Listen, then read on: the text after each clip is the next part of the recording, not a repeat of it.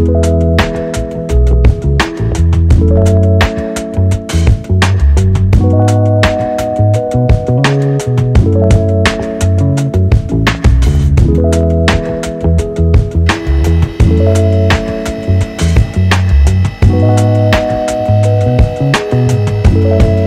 back to the channel. Today we're going to be installing a TTR intake manifold on the Ford Focus RS. So here we have the TurboTech Racing intake manifold.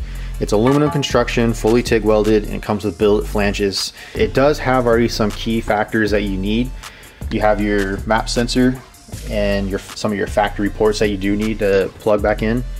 It also comes with a little bit of extra in case you want to run boost gauges, blow off valve adapters, whatever you want to do. It does have a machine surface here. Has the cuts for the gaskets as well. And everything is nice and smooth inside, ready to go, ready to bolt on. So here we have the factory Ford Focus RS intake manifold. It is a composite plastic free-flowing design, and it actually does flow pretty well for the factory boost pressures and also some of the tuning that you can do to up the boost pressures. But when you really start pushing past the maximum, it does help to have a little bit larger intake plenum. Like I said before, we do have a tune on this car along with a E30 tune that we mainly keep it on. But as soon as we get this installed, along with a couple of other things that we will have to retune for. So it'll be interesting to see how it reacts just on the tune that we have now. I do want to test fit the TTR intake manifold because I'm a little curious if it's going to be clearing our radium engineering brackets with the catch cans. It should, but if it doesn't, then I'll have to do some modification there. So let's go ahead and remove this and test fit the TTR.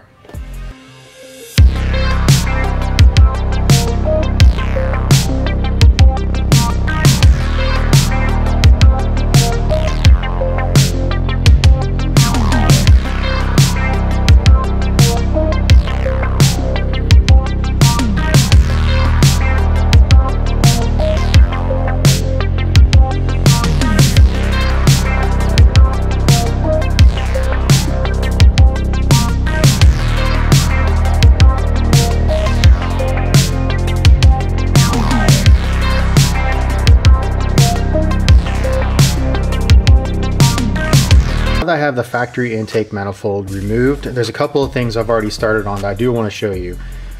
So I did have to zip tie the NOx sensor connectors. So I zip tied these back as these actually attach to the intake manifold. It doesn't affect anything. The NOx sensors are on the engine block. These are just the connector holders that did attach to the factory intake manifold. The TTR does not have a provision for those, so zip tying back is perfectly fine. There's a check valve underneath here that Radium Engineering provides with their baffle kit. So I'm going to actually replace that check valve with the AN fitting check valve so I can convert these to AN lines, which I'll show you here later in this video. Everything else is pretty straightforward bolt on, but there is one thing I will be doing a modification to, and it is this factory check valve line that goes all the way back here. I will be removing this line and this check valve, and I'll be installing it on the intake manifold for a cleaner installation. You do not need to do this, as you can actually set this right back in the factory spot over the intake manifold or zip tie the tube to it. But for this installation, I'm going to create my own hose, reuse this check valve, and plug it into one of the ports on the TTR.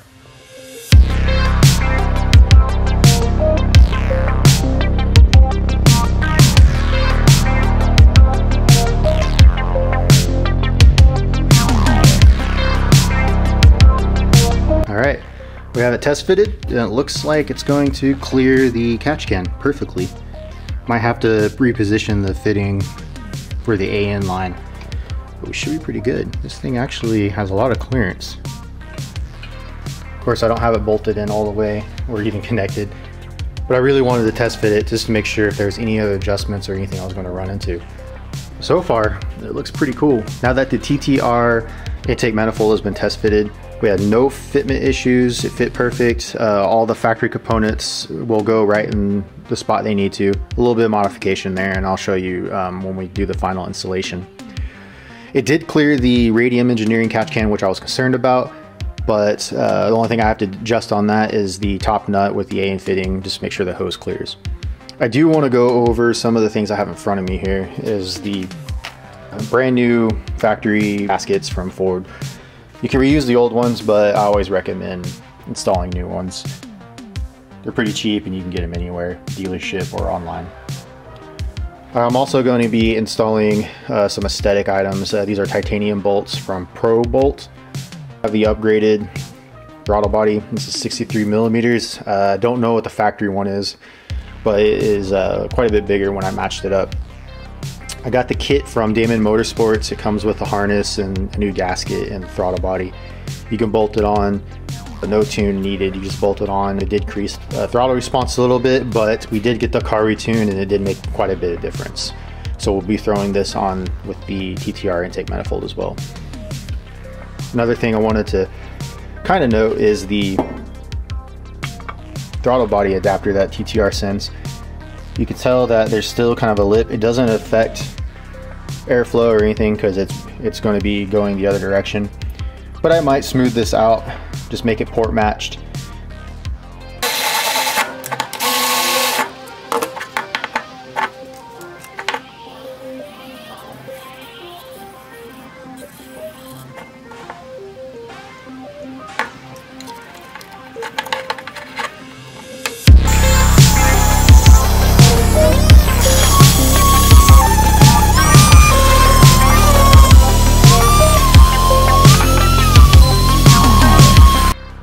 Alright, now that I ported out the throttle body to match the throttle body adapter, did a pretty decent job. Not a professional, but I got it pretty good, and I went ahead and just polished the inlet as well. So let's see if these match up.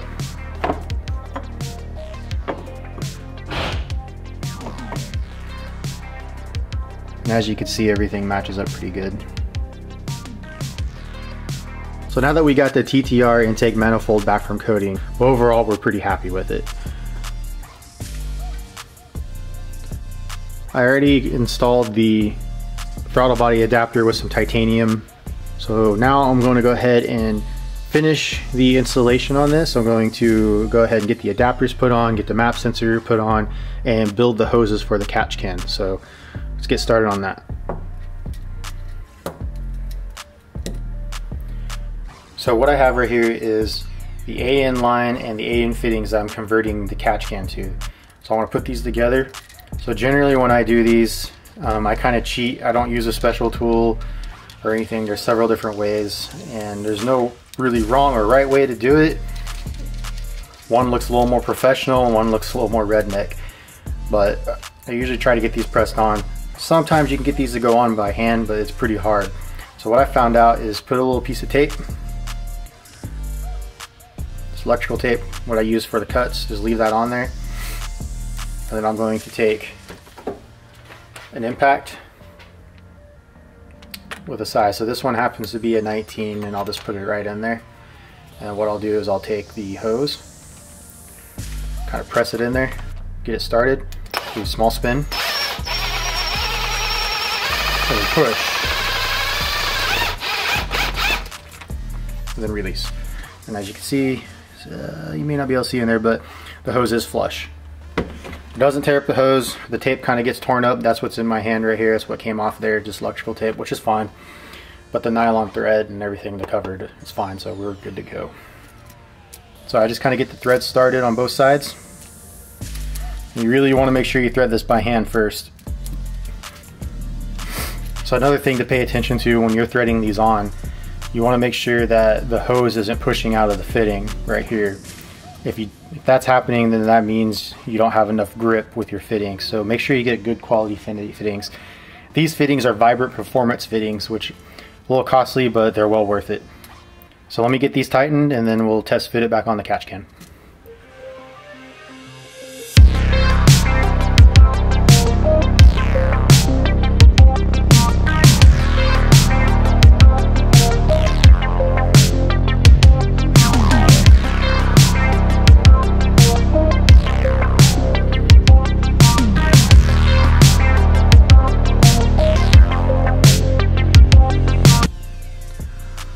Alright, so now we have the intake manifold back together. We've got the map sensor on, all the factory connections I needed. the catch can A-in line with the adapter, the titanium bolts that we were going to put on there for some bling. Didn't have any for the throttle body, but you're not going to see those anyways. The throttle body's on. I did the port to match to the intake manifold, which was great, as you saw earlier. So at this point, it's ready to bolt on. The last thing I have to do is the side fitting with the check valve.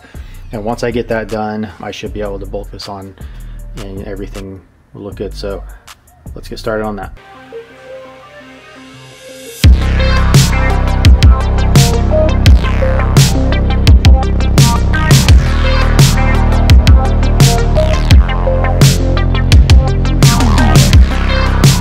So now that I have the TTR intake manifold installed and all my A-in lines installed as well, everything fitted really good. So we don't have any issues there. Everything's bolted up.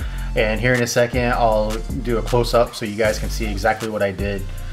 And then after that, we'll get the car started, get it warmed up, and then we'll go for a test drive. All right, here is the intake manifold finished. It's completely installed. It has all the connections hooked up to it. This is for the blow-off valve, for the HKS blow-off valve that we have with the CPE cold side piping. Did all the A-in lines on the catch can, as you guys saw at the beginning of this video. And then I also completed the factory hose with the check valve I was talking about earlier in this video as well. So all that is done, hooked up.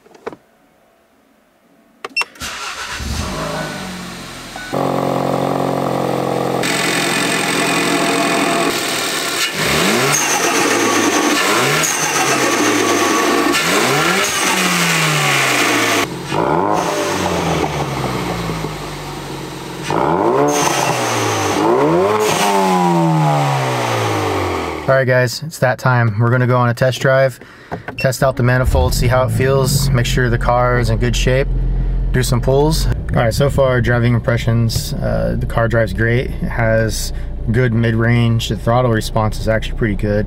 Like I said, I had the 63mm throttle body on it before on the stock intake manifold, but on this one it definitely made a difference. So far so good. I want to get to a road where I can do some pulls, and we'll see how the boost pressures are and see how it does. Alright, third gear pull, sitting around 3,500 RPMs. Let's see how she does.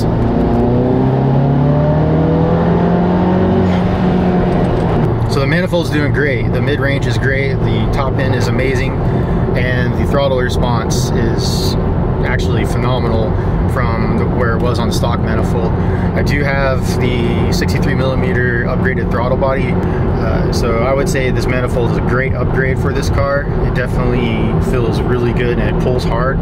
Boost pressures are stable, they're the same, it's not any laggier, so I'm really happy with it. So with that said, you know, I'm really curious to see what this car is going to be like once it gets retuned. We are an E30 tune from Tune Plus, but it is going to get retuned because we're going to do a couple other modifications, and I want to change the plenum calibration in the tune as well to match this intake manifold. So that really concludes this video. I appreciate you guys watching. Please like and subscribe, and I'll see you in the next video.